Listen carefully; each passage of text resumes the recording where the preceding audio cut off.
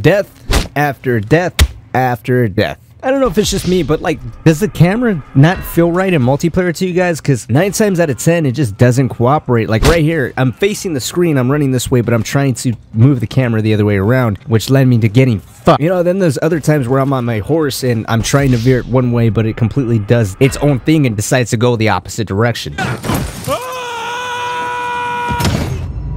Okay, yeah, that's cool. Just jump to your death and kill both of us.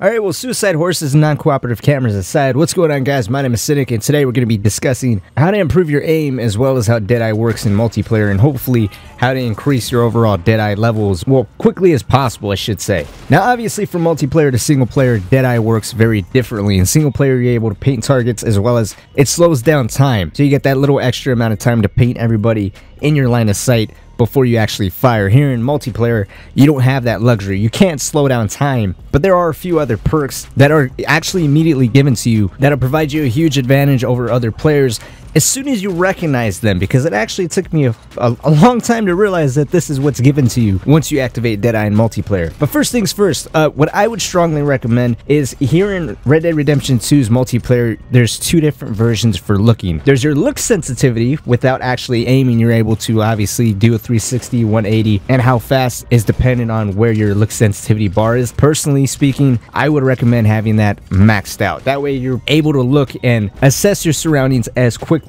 as possible. Second, there's your aim sensitivity. This kicks in once you're aiming. This I would recommend a lot lower for a number of reasons. Now I'm gonna stop right here. I got a little ahead of myself. These 2 things can be adjusted in your settings and then going to controls. Now obviously you can adjust them to your own liking. Personally, this is what I recommend doing until you get a feel for the camera, and or maybe even helping you improve your overall aim. You can leave it here, completely up to you. But if you're someone like me and you like to play the Showdown series, doing this helps you out in a number of ways. For one, with your overall look sensitivity being a lot higher, like I said, you can assess the situations and turn on people a lot faster. And with your aiming sensitivity a lot lower, you're able to lead your shots a lot easier, because obviously your sensitivity is a lot lower. You're able to be a lot more precise. Now going back to Deadeye, how it works in this, again, it doesn't slow down time, but they do from the gate give you the whole critical shot points, like the heat signatures. You know where to shoot someone in the heart, you know to shoot someone in the head. It also allows you to recenter your shots. When you fire in this game, there's obviously weapon kick. The circle gets bigger after a shot. You gotta wait a second for your gun to be able to realign and for you to center your shot again.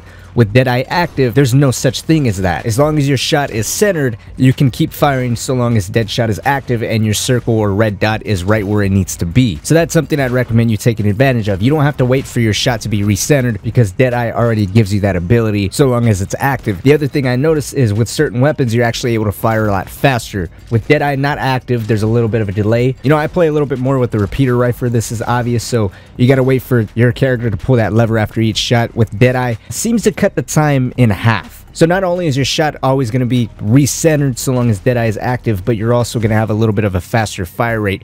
Be aware of this, be able to take advantage of this, and you're able to get a lot more shots off that are not only faster, but they're much more accurate. Now the next thing, how do you level up your Deadeye much more faster? Well, there's a number of ways, and in case you ever forget, you can always go back to the main menu and check out each individual stat to tell you exactly how to improve them and increase their statistics a lot faster. For Deadeye, basically anything that involves killing, you're going to be leveling up your Deadeye. Whether it be hunting, whether it be shooting enemies, whether it be trick shotting, anything that involves your weapon is going to be increasing Deadeye. If you have it active while this stuff is going on, it's going to improve it even faster, because it's not only going to give you XP towards your general bar for the kill, but it also see on the right hand side a little extra XP for Deadeye. Anyways, that's going to go ahead and wrap it up for this video. That's how you improve your aim in Red Dead Redemption 2's multiplayer, as well as increase your Deadeye bar. Do you feel like I missed anything? Any questions, comments, concerns, or even further tweaks to improve your overall aim? Let's talk all things Red Dead Redemption 2's multiplayer down in the comment section below. But like always, guys,